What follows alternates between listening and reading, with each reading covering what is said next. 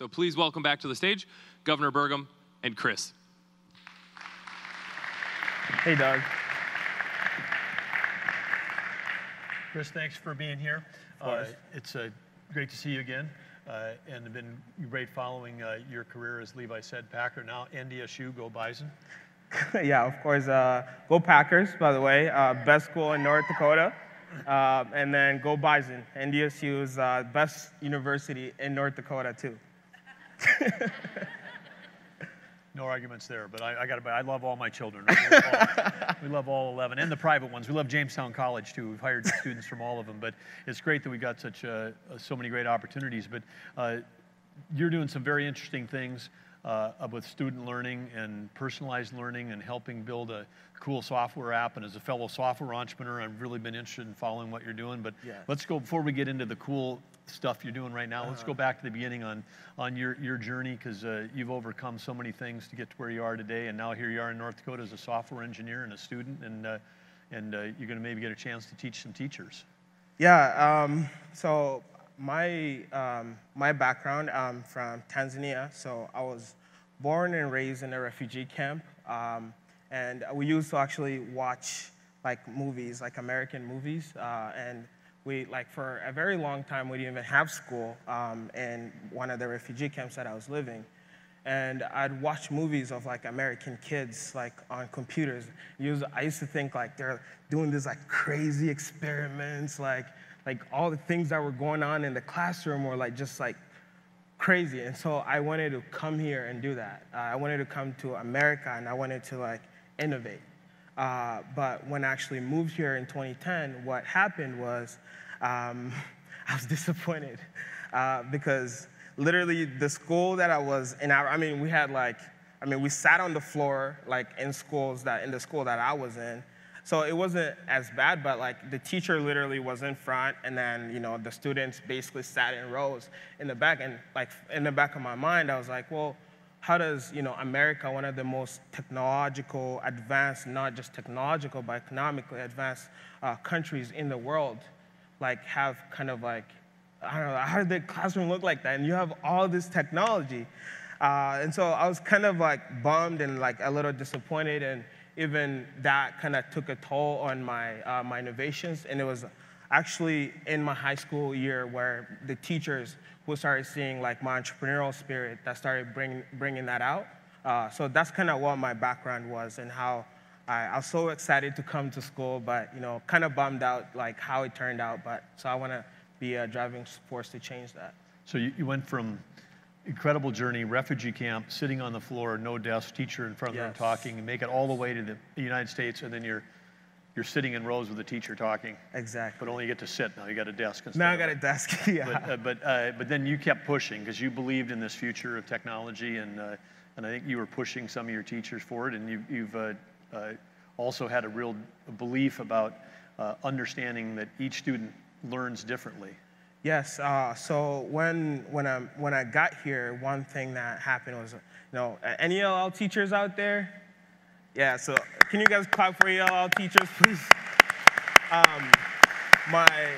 So it was my ELL teachers who kind of started teaching me that. So Mrs. Klemper was my first ELL teacher, and she started telling me, like, so she would personalize everybody for what country they were from. So like, since I was from Tanzania, there was like Somali students. So with Somali students, she would have a different approaches. But I was from Tanzania, and she's never had a Tanzanian student in there. So it was whole new different culture. So my interests were all different. And she sat down with me. She said, I understand that. But at the same time, I want to get to actually know who you are as a student, and not just as a student, but as a person. And for me, I'm like, what does that mean? And so she's like, just tell me what your passions are. So I started talking about innovation and like public speaking. So she won Teacher of the Year that year. This was back in, so I got to Colorado first before we moved to Fargo. So my first year of school in the U.S. was in Colorado. So when I actually when the teacher started telling me this, she said, Chris, you said you want to do public speaking. I won Teacher of the Year. I want you to be the student that would actually go give my speech in front of everyone. But you have to write it, and she gave me an incentive. She said, if you do a good speech, Chris, I'm gonna get you out of ELL. And all my friends were out of ELL, so I wanted to get out of ELL. So I sat down and wrote the speech, had my first kids meal at McDonald's that day. It was so cool. But after that happened, what happened is she built my confidence. And she basically found out like I have a very drive to talk to people and get in front of people. When she got that, she basically made me a leader in the classroom. And basically from there, my parents said, let's move to North Dakota. So we moved to North Dakota, and and I've basically been here ever since. So this is got a real personal connection for you. Yes. Because you experienced what it was like when a teacher really was interested in you as a person, your interests, and what drove your learning and what motivated you. And so you've taken that passion, and then you said, hey, maybe I can turn that into an app? Yeah, so coming out of high school, actually, I wanted, so you always talk about how there's a lot of videos out there that students can go learn. So I wanna tell you a little thing here on stage. So there's millions of videos on YouTube, and when you search for one, you get like hundreds of YouTube videos. Like students, we get so distracted like watching those videos sometimes. So I'd be watching how to factor polynomials, and then 5 minutes later, I'm like watching car videos, and then 6 hours later, that's what I'm watching. I'm like, oh, I got homework. It's like 2 in the morning. I'm like, let me just do it real quick. So what happened was, coming out of high school, I just wanted to solve that problem. Like, how can I eliminate distraction? And then that led on to talking to you guys. So I started talking to teachers. And the more that I talked to teachers, the more that they started reminding me of like teacher-to-student relationships and building connections with their students. And I was actually trying to teach an algorithm about their students, because basically my app was going to be like basically teaching a machine about the student so we can find material that would be personalized for them. And the teachers are like, how are you going to teach a machine? Like, us humans want to know our fellow humans too at the same time. And so I basically built an app called Enlight, and it's an app that helps teachers become experts on their students.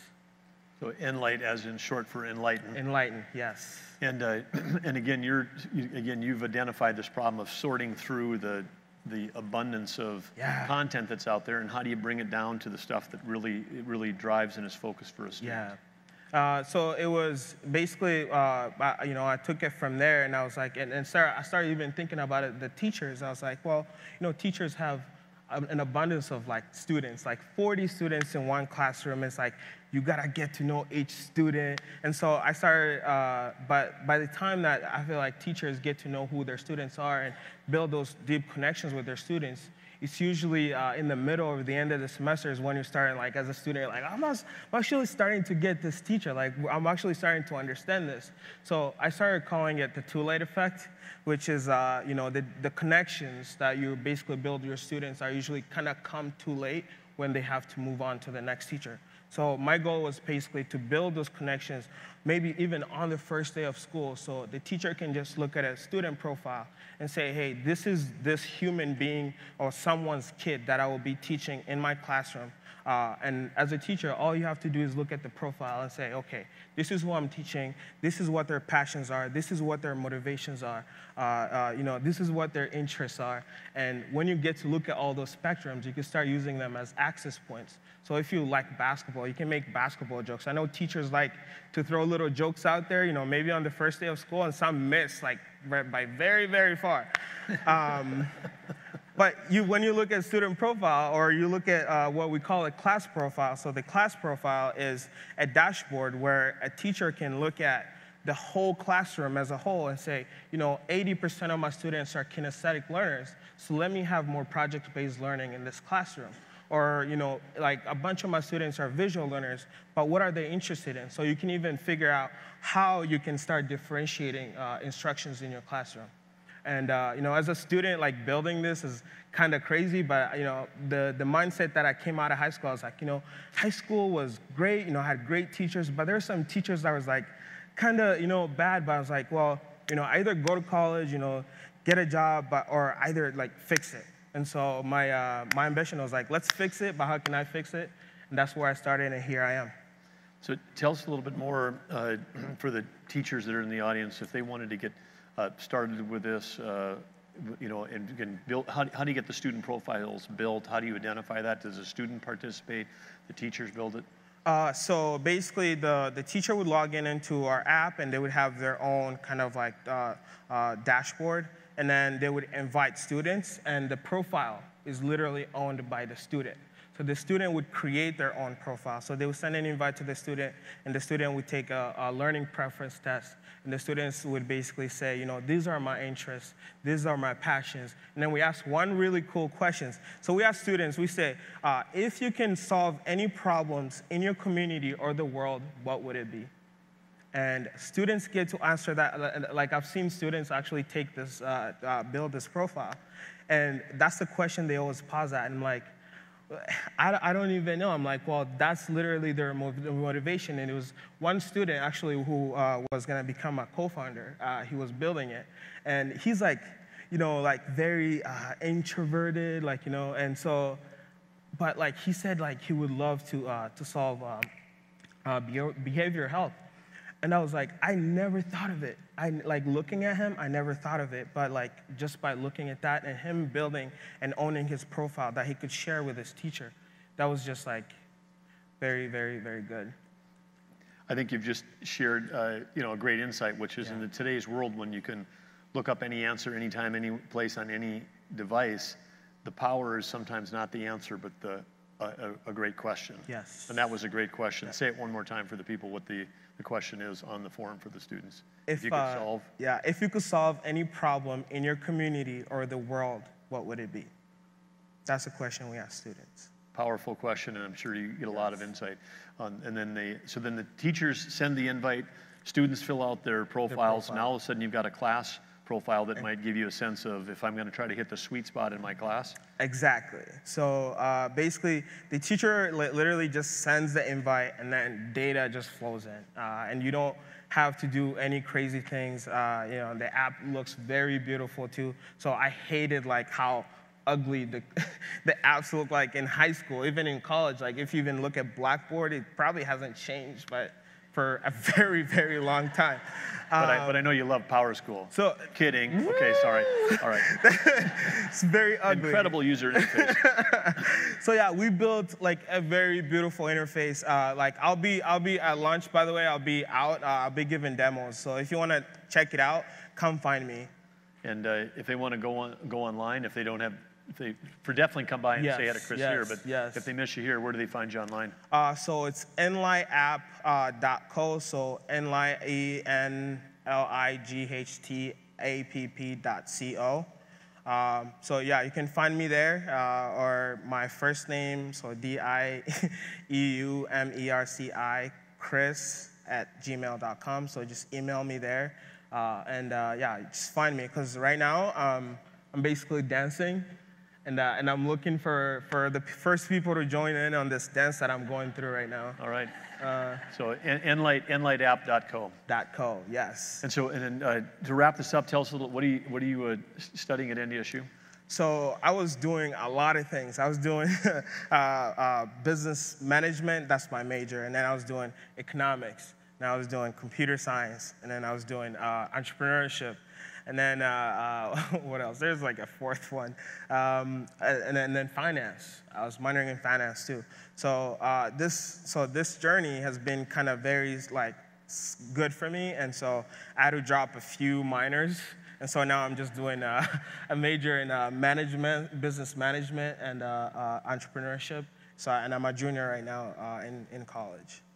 Well, fantastic, and so great that you're taking your talent, your energy, your passion, and turning into something that's going to help all students and all teachers have a better path towards personalized learning. Yes, yes. Thank you for literally having me here. It's been a very crazy summer for me, and you know, being on this stage, you know, my grandpa used to be a principal in Africa, and so like me giving back to the teachers. So my mom actually was a para, so she used to help ELL students. That's why I couldn't misbehave, because from African schools we get whooped in class. So coming to American schools, the teacher would say, go to the principal, and I would be like, oh, I just gotta go talk to him? literally all I have to do is like go convince the principal not to call my mom, and we're good. I'll take detention. But so yeah, that was kind of like the major difference there between African schools and what I basically started experiencing here. Great. Well, thanks for all you're doing. Let's give it up for Chris. Thank you so much. Thank you.